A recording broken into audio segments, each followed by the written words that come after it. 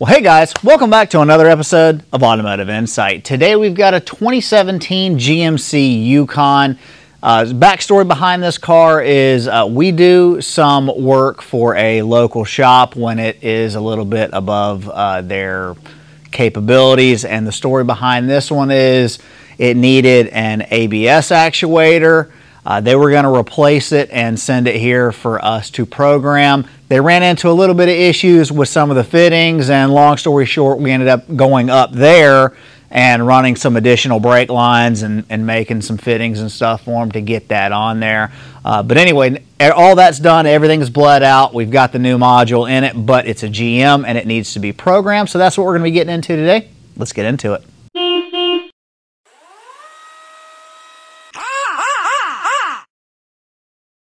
All right, so before we get started with anything with the scan tool, a couple things that we always do. Number one, critical, you put a battery maintainer on the battery because you don't want that voltage dropping below whatever the minimum threshold is, usually around, usually it's like 12.1 or something. I don't remember GM off the top of my head, but we got a battery maintainer on. Another thing that you don't have to do, but I like to do, is I will close the door latch so that it thinks that it is closed, so we don't have anything pulling any excessive current while we're doing the reflash. All right, guys, couple things I wasn't thinking about while we were filming but are worth mentioning is that before you get into the scan tool, you need to read through your service data. Reason being is because sometimes your service data is going to have you pull fuses or pull relays. Sometimes it will have you disconnect the cooling fans, all in effort to keep it from dropping battery voltage while you're doing this. Another reason is because we had talked about battery voltage being low. It will fail the programming procedure. Some cars, if the battery voltage is too high, it will also fail the programming procedure. Now, the reason that that's important is because sometimes it's not as simple as just going back and trying it again. Sometimes you brick a module. So those things are very important. Read through your service data. Let's get back to the video. So let's hop into TechLine Connect and we'll get going with that. All right, so brief rundown of how we got to this point. You can actually download this. The cost at time of filming is $45 for one VIN. You get that from acdelcotds, and you have to download various drivers and stuff, both for SPS and for whatever J device you're using. We are using the Autel Maxi Flash that we got with our big Autel tool. We downloaded those drivers to make everything work on it. Once you get into this screen, we've got our VIN auto detected here. We are going to go to, on this menu here, since we replaced the module, we are going to replace and program, and then we're going to go down to next.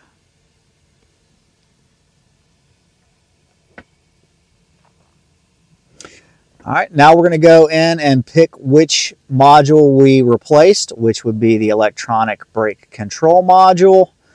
Setup and configuration, normal, so we'll go to next.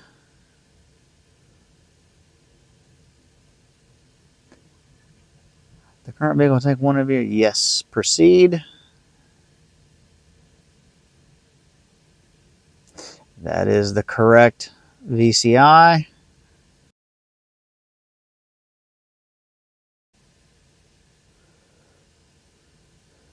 All right, so it's got our latest file here in it.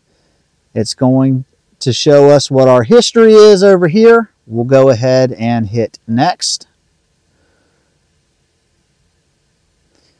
And this is basically just going to tell you what is going to be happening on these. So we'll hit start programming.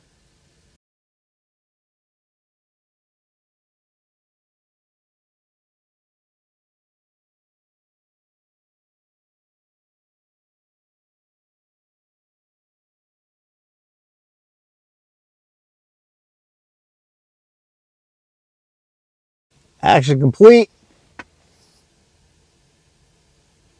There is our, this, since it's registered per VIN, it's letting you know that your one VIN slot has been used on here. I'm not concerned about that. We'll look at that later. But here is your warranty claim code in case something goes wrong or whatever. But anyway, we will go to clear DTCs, because chances are it set a bunch of codes in other modules when it did this, lost comms codes in it.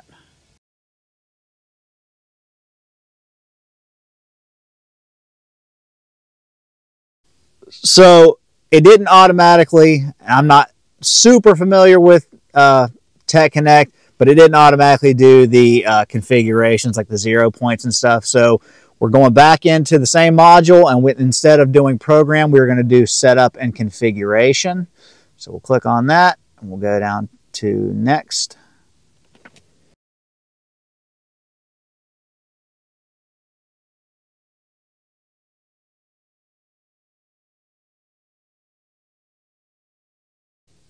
This is all the stuff that it's going to do and that you need to do. So we've got our steering wheel straight, we've got our park brake off, and this is all the various things that it's going to be doing. This is the equivalent basically of a 0 point calibration. So we'll hit next.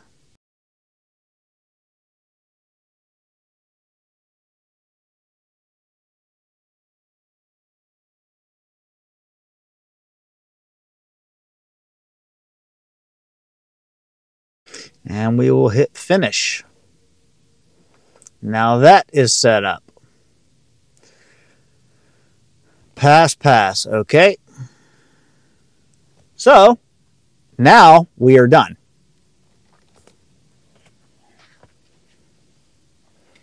No more lights. Let me cycle the key.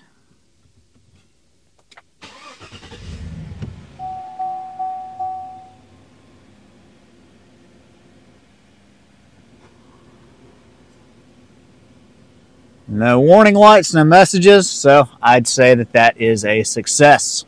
All right, guys, so that's going to wrap this one up. So a couple notes. When it comes to programming, we don't do a ton of it here because, I mean, we're typically working on 10, 15, 20-year-old cars, but we do it. When it comes to programming, they are all a little bit different, but they're basically going to be doing the same thing. So like on the Toyota, it would have automatically done any initializations, just prompted you to do it. You wouldn't have had to go back and do it in a separate thing. So I'm more familiar with the Toyota side. GM is not that dissimilar, a couple of extra steps involved. Ultimately, basically everything to program except for Chrysler is not that difficult. It can be a little bit difficult when you're trying to get the specs that your computer needs before you download whatever software you need, whether that is Tech Connect or Honda HDS or Toyota GTS. You need to look at what the requirements for that are.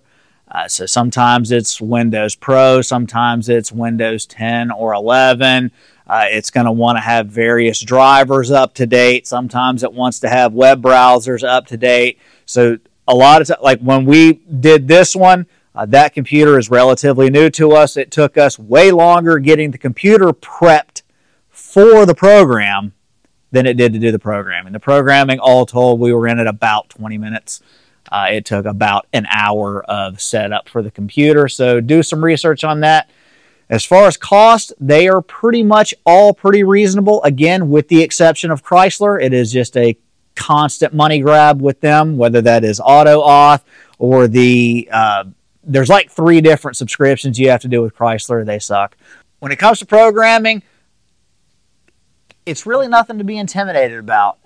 Certain cars, if you've got, especially Euro cars, if you're going to be doing them, you need to make sure that you have a good, hefty, quality battery maintainer because they tend to leave a ton of modules on. They're going to be drawing like 30, 40 amps just with the key on, and you will suck a battery down in no time with them. So you need to have something that's got some oomph behind it to keep that up and running for that.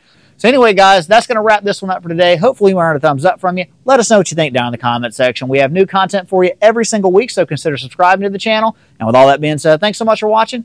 We'll see you on the next one.